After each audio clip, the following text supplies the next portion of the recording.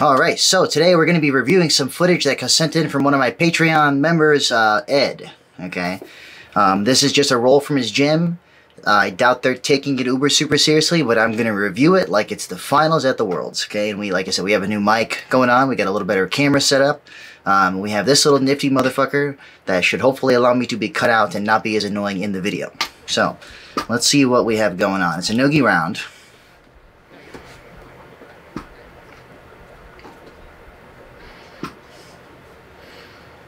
Alright, so I know this is just in a gym setting, but I do want to talk about this real quick. A lot of people have a poor conception of what guard pulling should look like at a high level, okay? Yes, if you want to play guard, you need to get to the ground as fast as possible, essentially. To not give up takedown points and not get put in a bad position because you tried to wrestle back when you weren't a wrestler, alright?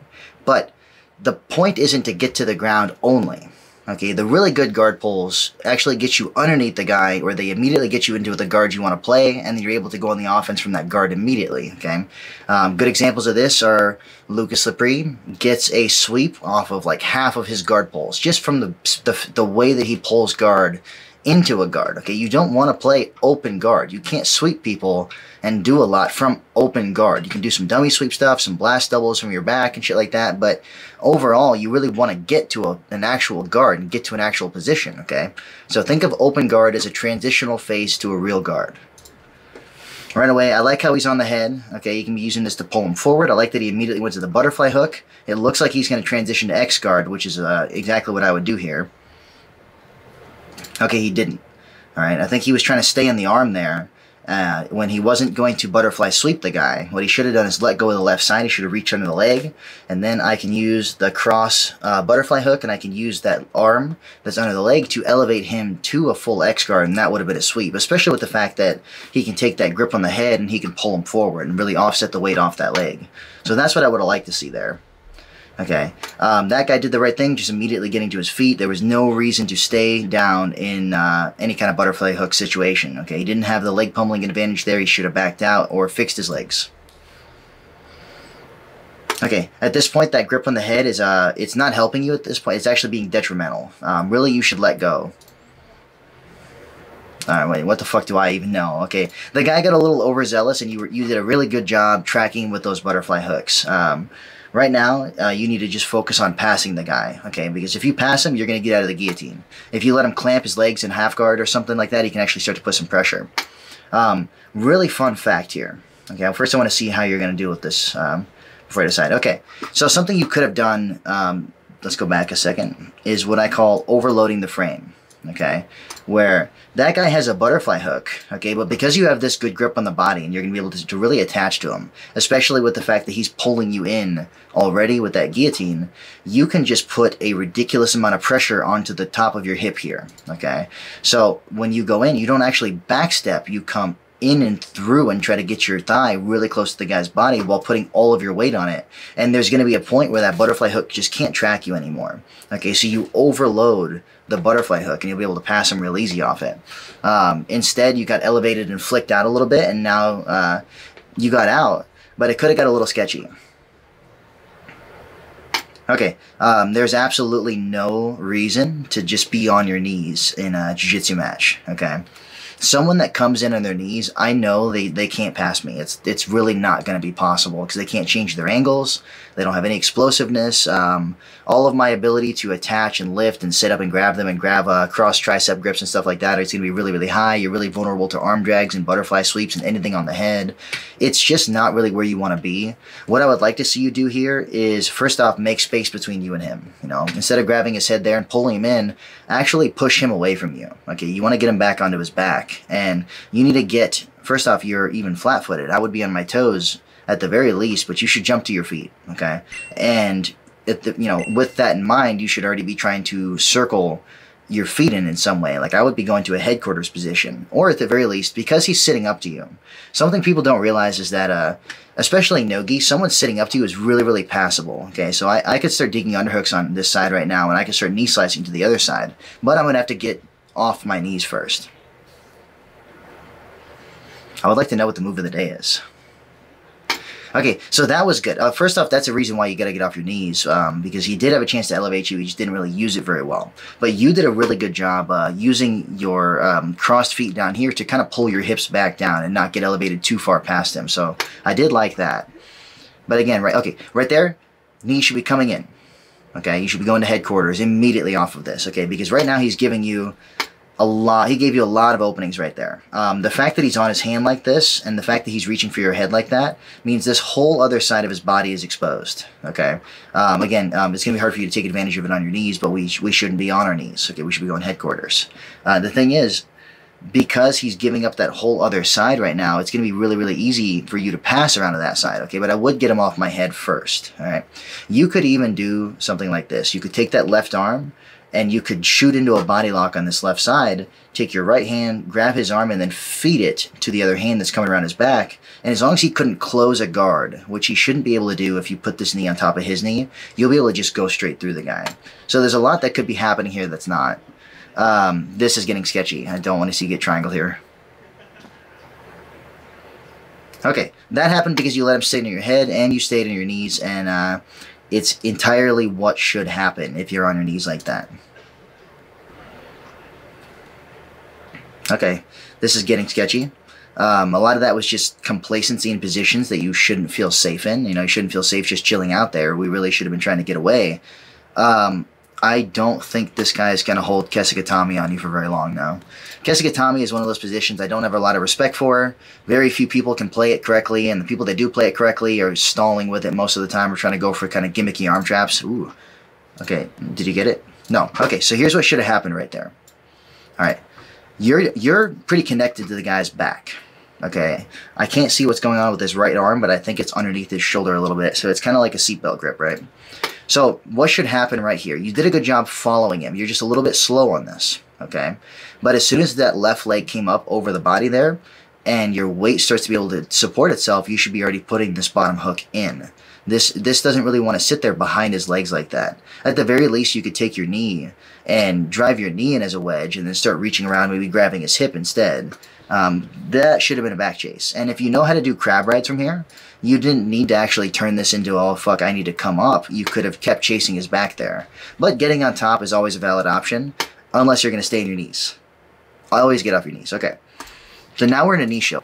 Yeah, I would really like to see you get him off your head there. The knee shield itself is not actually that hard to deal with. It's not a very good offensive guard. It's not a very good defensive guard. It takes a little bit of complacency on people's parts to actually get swept or get leg locked or anything like that from those positions, okay? So right now, like I said, you should be getting off your knees, okay? You should be getting him off your head right away. You just don't want to let people sit in your head like that. You want to punish them when they reach up for your head, or punish them when they get on their elbow, but we can't let them be in our head like this. But what you can do right now, okay, well, first off, get in your toes. You can take this arm that's just chilling out right here, okay? Put it across his body right through this little wedge right here, and just put it on the mat by his hips. Then you can start to walk yourself around to the outside, almost like a cartwheel, but it doesn't have to be super, super fast, because your arm is actually going to be the wedge. You know, it's the reverse body lock stuff that I talk about in No-Gi Buzzsaw. Okay, and that's going to let you safely transition around the knee shield. He won't be able to retract his legs because your arm is blocking it. You'll be able to go north-south. You'll be able to walk around to the other side, or you'll be able to just pin him on this side with a body lock. And even if he catches you in half guard, you're fine. But definitely don't sit in this position. Okay, you're going the right way right now. I like it. Bro, look, he's giving you options right now. And right here. Okay, this guy has completely screwed himself without realizing it. Okay, he is still on your head, which is not good. And the fact that he has your tricep grip there, like that arm might be just a little too close to the guy right now. If he was able to elevate you in any way, it would feel bad. But I don't think he can from this angle. But what he did do is he actually turned his hips completely into you. And he has no frame whatsoever right now.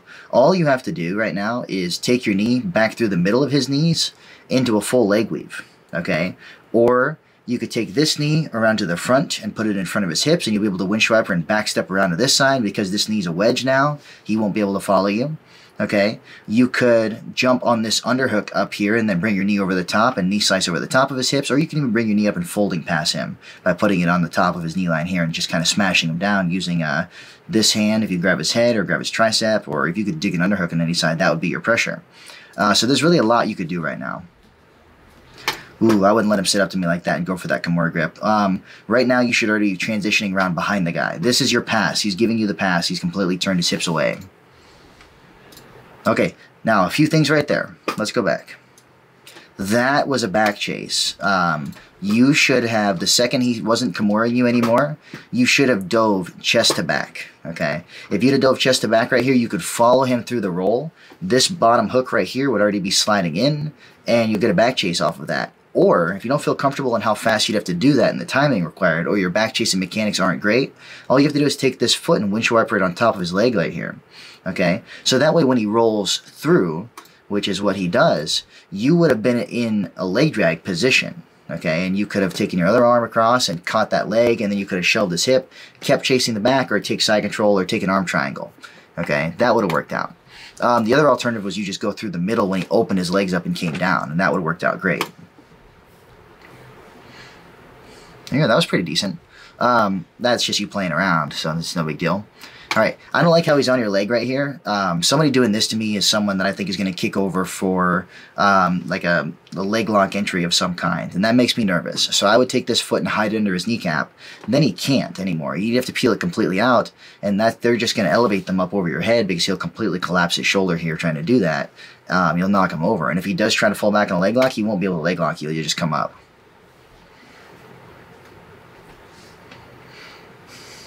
Okay, I don't know if going for his head here is the right option. What I would do right here is get this, control of his hip line right there so you can control which way he goes. I would take this foot out and put it into a butterfly hook, and then I would try to drag him forward into a crab ride. And from that crab ride, I would probably turn him and come up into a leg drag, or I would start chasing his back. Yeah, turning into him like that, the way his hips were angled, he was going to be able to just get free here. And let's see, I don't like that he's going for a guillotine there. I don't think it's going to work out. Yep, we were able to come on top, so that was good. If anyone on top is trying to guillotine you, guys, go straight to butterfly guard, because they won't have anything to arch against anymore. Chances are they'll sweep themselves, and you'll be able to come up, or you'll be able to safely, from the butterfly guard, peel your head out, okay, and hand fight him. I have no commentary for what just happened. All right, good job with the butterfly hooks, though. So right now, okay, you can easily strip through and go to single X or go to X guard and start knocking him over. You could even probably just push him backwards, but he is on your head. I would probably start attacking this arm, though, because he really shouldn't be leaving that extended. Hey, there you go. You went for it. Right now, you need to corkscrew that hip up. I know your foot is hooked behind his knee. I'm just not sure it will matter if you take your hips and just shoot them up to him as hard as you can before you turn belly down. Yeah, I was worried he was going to get away from that. But you still went for the right thing. Okay, he went for that guillotine again. You're doing a good job reactively using those butterfly hooks. Right here, grab something. Grab that tricep.